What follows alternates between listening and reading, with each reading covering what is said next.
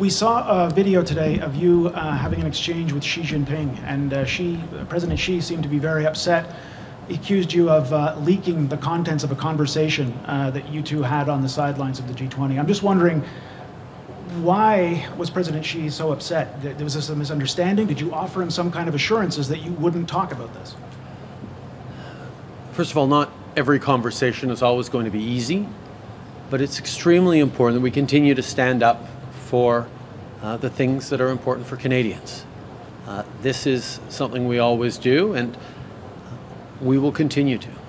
I highlighted areas in which we can and should be working together. A good example is the Nature COP15, being held in Montreal over the coming weeks.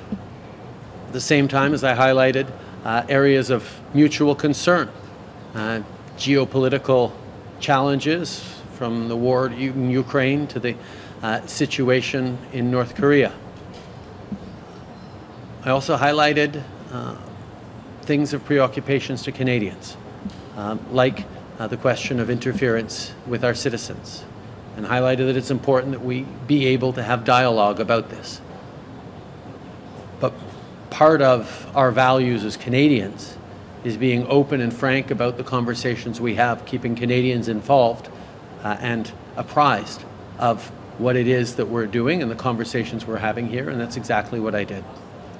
Why do you think, though, why do you think he was so upset? What was the message that he was trying to get across to you? Do you think this was a power play of some kind? We know that China is an important global player in the economy and has a very big impact on events around the world. Canada needs to be able to engage constructively and directly on areas we can work together, while at the same time we continue to be there to challenge on human rights, on values and principles that matter to Canadians, and look to advance the interests of Canadians. And this is something that we're going to consistently do in a clear and hopefully a constructive way.